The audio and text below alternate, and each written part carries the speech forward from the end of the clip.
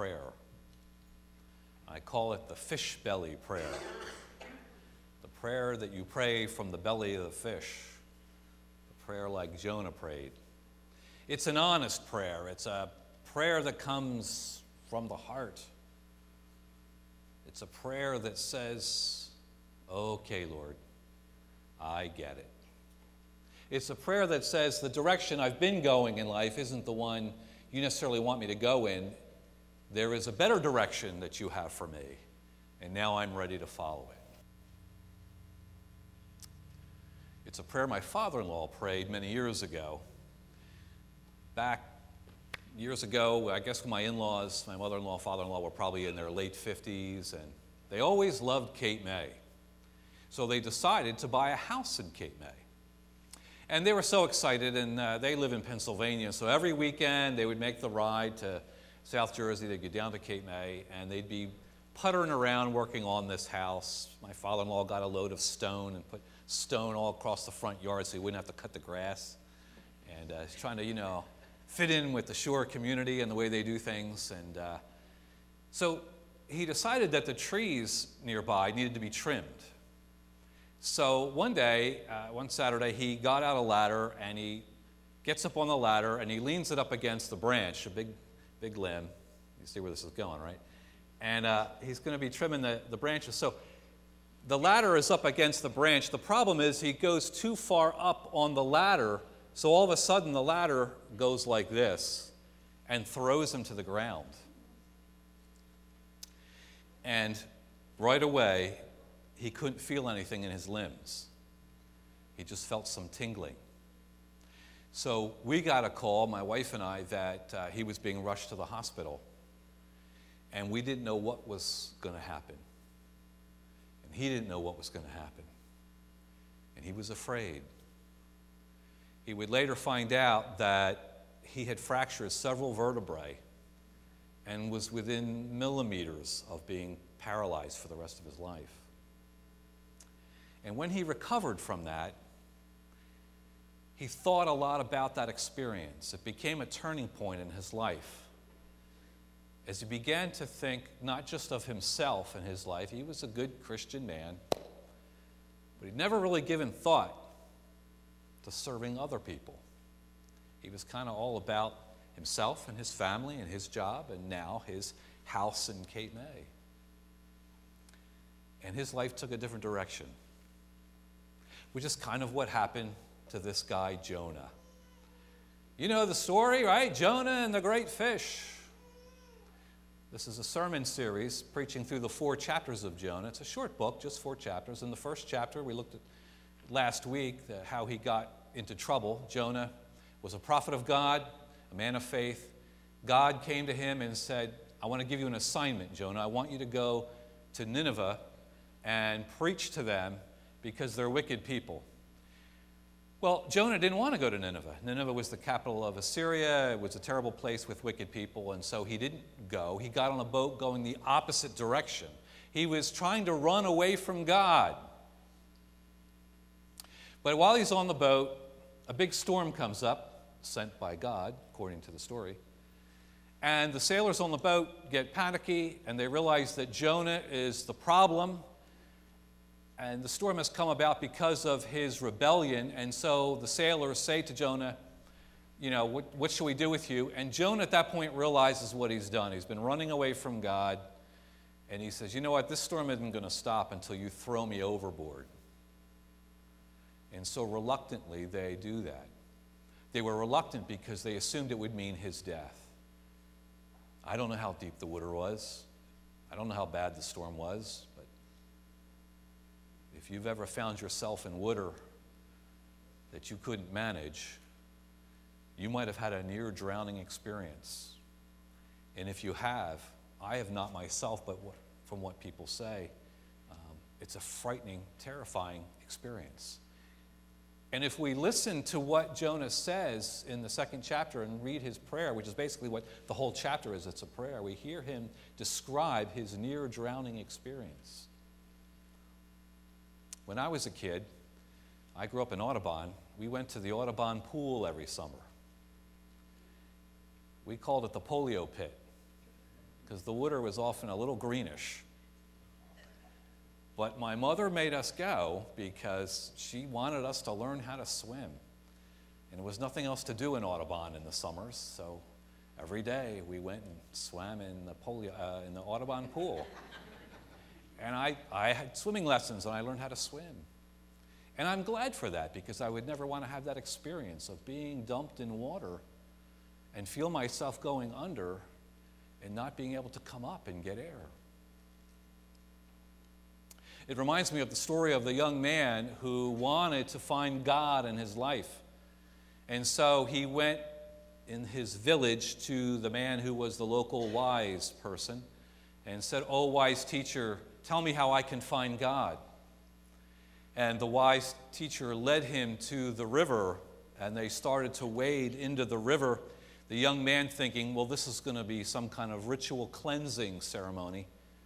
But all of a sudden, the wise teacher reached over with his hand and pushed the young man under the water and held his head under the water for what seemed like minutes. And the young man is flailing away. And finally, what seemed like at the last minute, he pulls his hand back and lets the young man up. And the young man is gasping for air, and he's dripping wet, and he's rubbing his eyes. And the wise teacher says to the young man, "When I held your head under the water, what was the one thing you wanted more than anything?" And the young man said, "Air, air." And the wise teacher said, "When you want God that bad in your life, you will find him." And maybe that was Jonah's experience. Jonah, you know God, but you're running away from God, and maybe it's not until you are placed in peril that you will realize what it is that you really want. And maybe in that moment you'll want God more than anything else.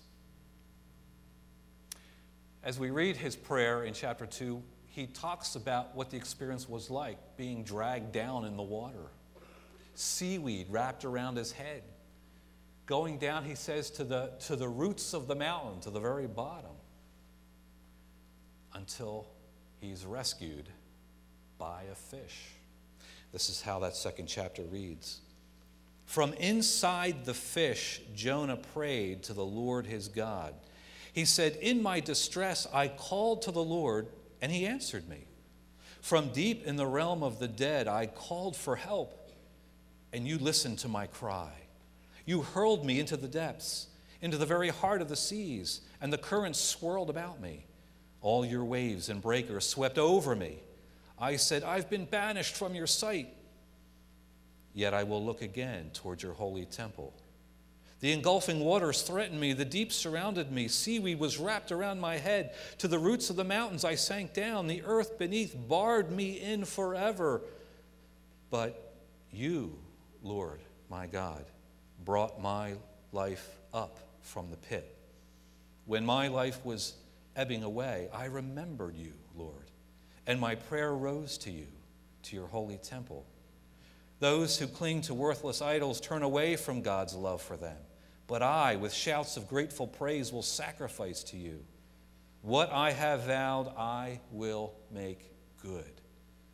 I will say, salvation comes from the Lord. You hear the turn in his prayer. I was lost, I was down, I was drowning. I was ready to give up. But then I remembered. I remembered you, Lord. I remembered who you are and whose I am. I am yours. And I remembered how faithful you are to me. And so I have turned to you, Lord, in my heart, and I have decided to go a new path. I have decided I will sacrifice to you. I will keep the vows that I've made to you, the vows that I have ignored. And I will admit that salvation comes from the Lord. All this he prayed in the belly of the fish. That's how the chapter starts. He was in the belly, and he prayed this prayer.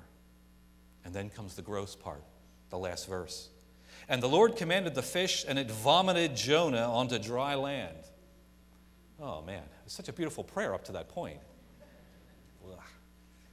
Fish belly slime all over him. I wonder what he looked like. I wonder what he smelled like when he came out of there. I don't know. But the experience of being in the belly of the fish did the trick. It did the job. It was enough to make Jonah stop and take stock of his life and say, wait a minute, what's the direction of my life?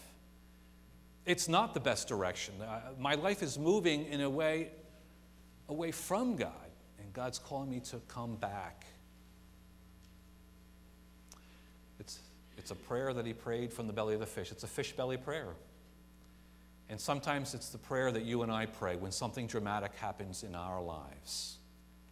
It causes us to step back and say, whoa, whoa, whoa, what's going on here? Some sermons ago, I shared the story of when I was about 18 and my best friend passed away suddenly from a brain aneurysm. And I'd never been to a funeral before.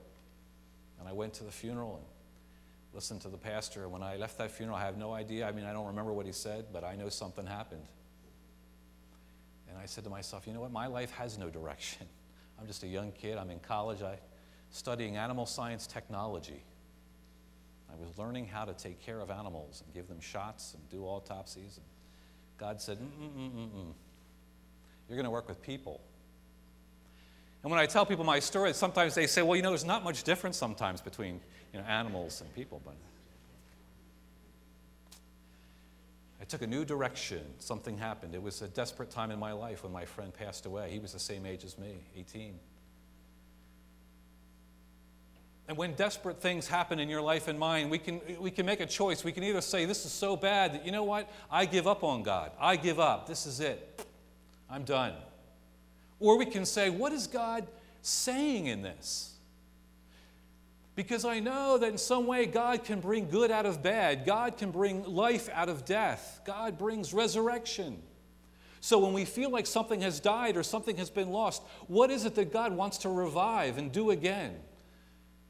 What's the new direction that God wants to bring into my life so that I can leave this disaster behind and go forward? It's the belly prayers that cause us to move in a different direction. When we realize we wake up one day after we feel like we've been in the belly of the fish, lost, lonely, cold, afraid. Oh, you've got my attention now, God. And I realize that you have something more for me, and you're leading me in a different direction than the direction I've been going. It was then, when he prayed the belly prayer, that he was released from the belly of the fish. After he makes this confession, after he realizes he needs to turn and go a different way, God says, all right, you got it, and vomits him up on the beach. And in the next week, we'll talk about getting second chances in life when we mess up, and how our God is the God of second chances. I think about the Apostle Paul when I think about stories like this. The Apostle Paul in the New Testament, he got a name change. His name was Saul. And when his name was Saul, he was kind of a bad guy. I mean, he was persecuting the Christians.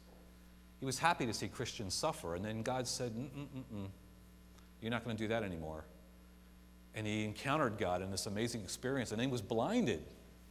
He went through trauma. He was in the belly of the fish. For days he could not see until God sent another person to come and pray over him, a belly prayer.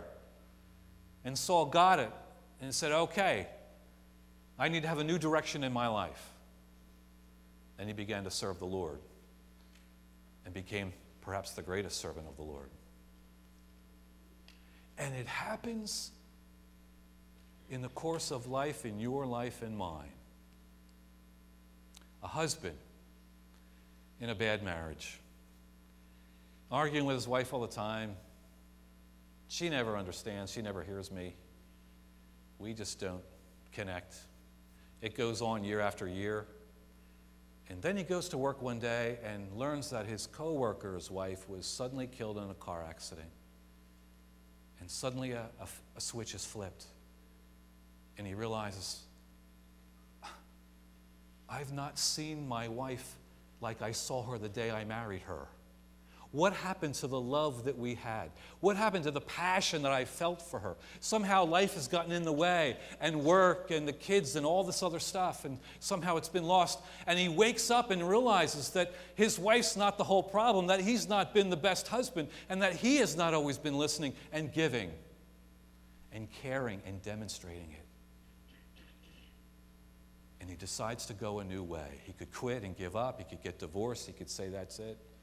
I can't take you anymore. Or there could be a turning. There could be a fish belly prayer that says, I get it, God. I get it. I need to go a new direction. I need to have a new perspective. Or there's a mother who just can't seem to get along with her teenage daughter. They're always arguing. They're seeing things so differently. Your room's a mess. Why don't you ever clean it up? You never help with chores around the house. Oh, Mom, you just don't understand. You just don't understand how it is. And they're just not connecting. And the mom's thinking, what am I going to do with this kid? And then the mother one night goes to a PTA meeting and she hears there that from another parent that their teenage son just died from a drug overdose. And that switch is flipped and she realizes, oh my goodness, what have I been worrying about? What happened to that baby when she came into the world and I held her in the hospital and I cried because I was so happy that she came to me? What happened to that?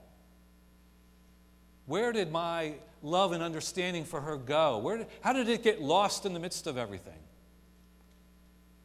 It takes a soul-shaking experience sometime to step back and say, now wait a minute.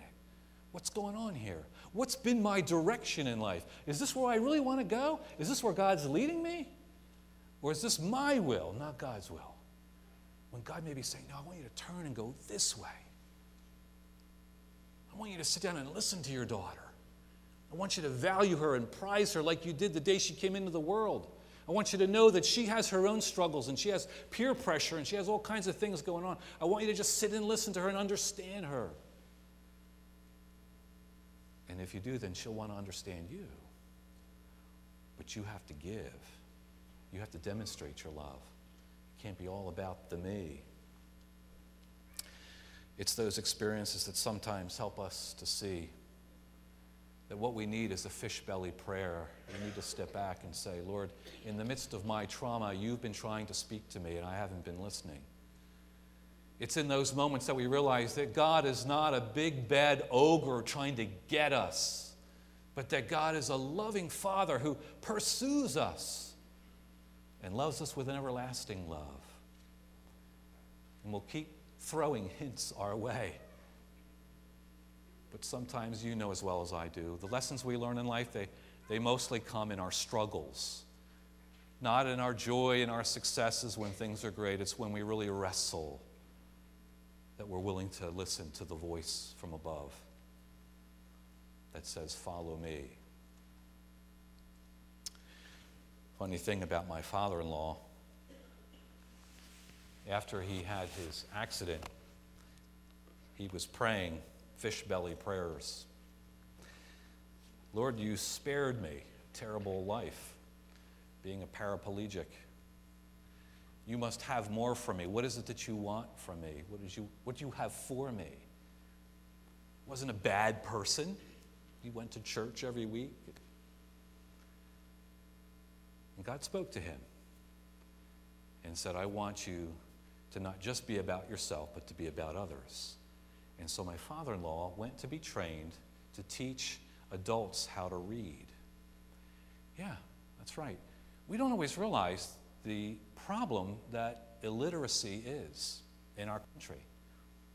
And when he went through his training and he was assigned different men that he would sit with each week and teach how to read, he heard all kinds of stories. These are men in their 40s and 50s. Their whole lives they had never learned to read.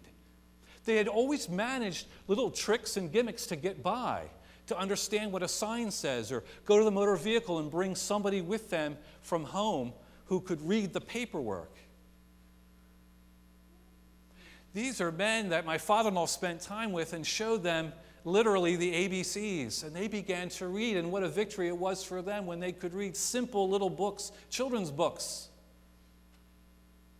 and how much they felt empowered and how their lives were enriched when these dads could read their child a story, which they had never been able to do because they couldn't read.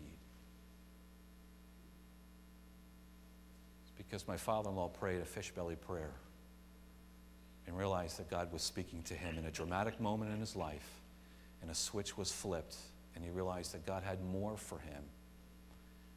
And when he listened, God spoke clearly, and God has enriched his life. My father-in-law is 91. He's getting ornery, but he's been a great blessing, not just to his family, but to many men who over the years have expressed their gratitude for the gift that he gave them, all because in the belly of the fish he heard God speak, "No, I have a new way for you to go. I have a new plan, and it's a better way and a better plan." Oh God, if we find ourselves in that belly, help us to know